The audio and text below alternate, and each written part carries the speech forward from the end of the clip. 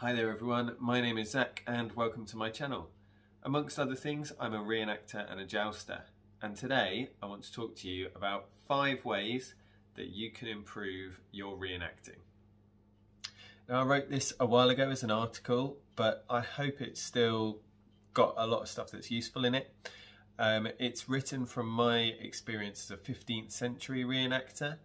But I think that actually a lot of this is applicable no matter what century or part of history you're reenacting. Okay, so number 1 is when you're wearing medieval or whatever period clothes, if you're not planning on wearing authentic underwear, which you might not want to for some reason, I don't know, wear nondescript underwear. It's surprising how often these things can show even without a torn pair of hose or something like that. Having Calvin Klein poking out the top of your hose really looks terrible. I mean, some would say that it probably looks terrible no matter what century you're in, even in modern clothes, but it certainly ruins the feeling of it all. Number 2, buy yourself a second pair of period footwear before you buy yourself a second weapon. Now, I know that most of us got into it because we like hitting each other with swords and it's all great fun and all of that sort of thing. But you usually don't need more than one primary weapon. Most historical periods don't actually tend to use dual wielding all that much. It's not really that effective. So having more than one sword, while it looks great and is very Hollywood, doesn't actually help you too much. However, especially if you live in England or in, Northern Europe or that kind of place where there's lots of rain all the way through, even in the summer, having 2 pairs of shoes can be really useful. We might be doing 2 to 4 battles in a weekend if you're a battle reenactor, and that grass is going to make your turn shoes really, really cold and damp and wet. So having a second pair that you can wear for the second day is really, really useful. Or maybe even a second pair that you change into for the battles and keep a nice pair for when you're walking around camp, maybe not getting quite so wet and cold. Okay, number 3 is learn to fight in your period footwear. There are so many really cool photos of reenactment battles that are ruined by people who are wearing modern footwear because they say it's some kind of a safety hazard to wear period footwear because there's no, the tread isn't as good. Well, actually, if you wear period footwear correctly, then the tread can be just as good. There are historical precedents of having tread on the bottom of the sole. There's a 15th century arming manuscript that I'm planning on doing some videos on in the future. Let me know if you want me to speed that up the queue.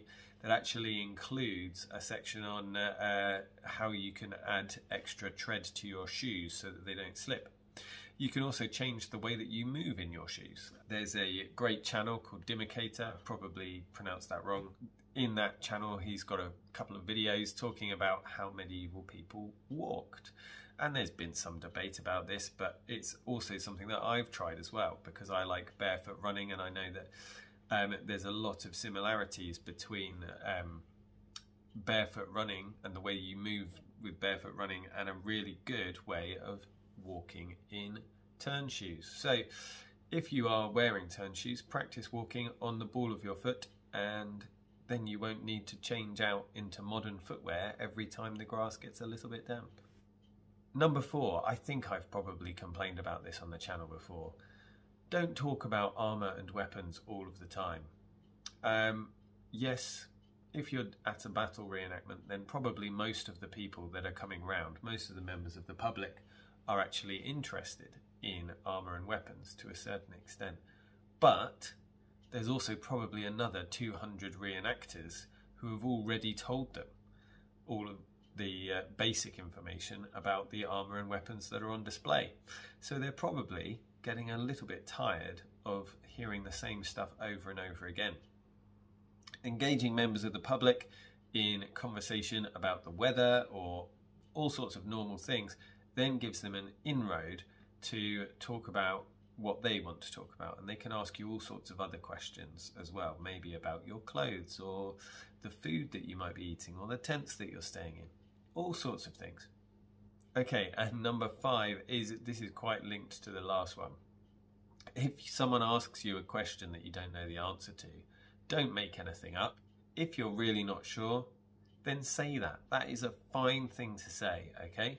You don't need to be worried about it. You just say, that's a really great question. I actually don't know the answer to that. And then they'll feel really chuffed that they asked a brilliant question, okay?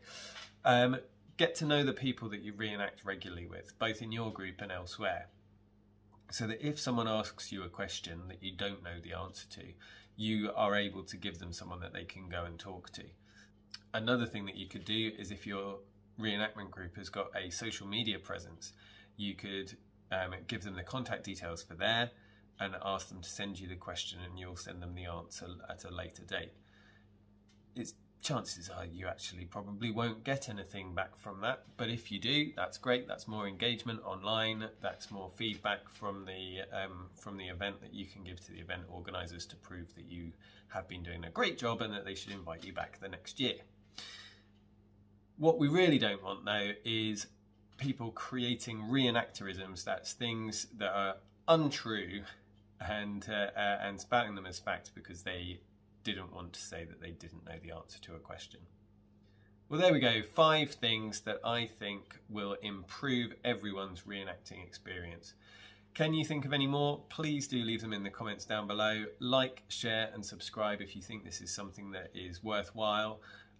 All of those comments and likes and all of that really helps keep me going, keep making more videos.